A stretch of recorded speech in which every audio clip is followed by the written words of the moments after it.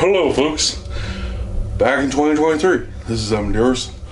You're watching the Dickerson Bluegrass Talk Show on YouTube and on Facebook.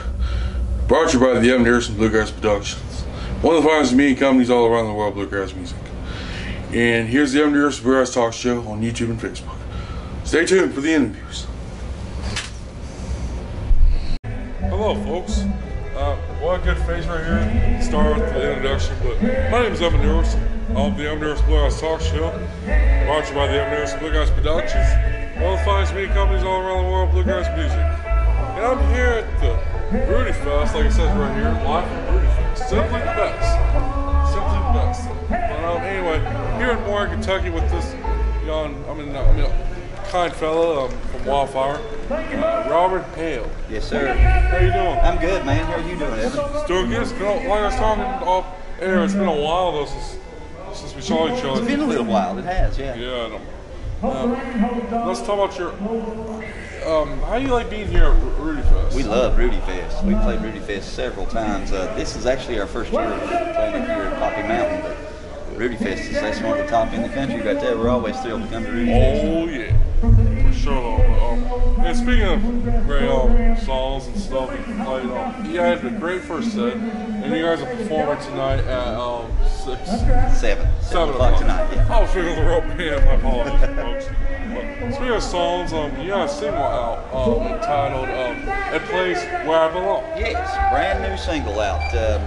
It was released back a couple months ago. It's just been picked up by Sirius XM, and I think the other radio stations across the country are starting to pick it up. And so it's on Pine Castle Records, as I've been for a long time, and their band has been on Pine Castle for a long time. But hopefully the folks will get to hear it and start calling up and requesting it a whole bunch. I'd appreciate that a bunch. Oh yeah, for sure. Let your DJs know about that. A Place Where I Belong. Yes. On Pine Castle Records. Right. And speaking of your band Wildfire, this is the reason I'm doing the interview today for the second time in a row, but who's the members of the group? The members of the group now are myself and Kurt Chapman, bass player, who started the band with me back 20-something years ago, and Johnny Lewis on banjo, who's been with us 13, 14 years now, and Scott Napier, which everybody knows, I think, great mandolin player, been around for a long time, with us, as well as Matt Despain on dobro. So we've got a really good Matt Despain. Despain. That's a nice name. And you play the guitar, don't you? I do. And what type of guitar do you play? It's actually an old Martin D28, a 1960 model. My dad bought it brand new, so I had it even before I was born. It's been with me all my life. Oh yes. And you guys have a latest album out on podcast entitled "Quiet Country Town." Right. And you wrote. Actually, I heard my dad talking about that song. This is an interesting fact. You wrote that song, didn't you? I did write that song. And how did that come about? Well, actually, that was one of 3 or 4 songs that I wrote in the same week during COVID, actually. During the height of COVID. I was kind of isolated there for a little while in my house, and I guess the good thing that did come out of it was those songs, and a couple of them ended up on our Wildfire CD. Yeah. Then this new song that I've got out as a single for my solo CDs that also came from that same writing session. Oh yes. And even though you guys had a great first set, and you guys are playing second set tonight at 7 o'clock. Right. When I heard out of the blue that you guys were coming in late, had someone come late today. Yes. And,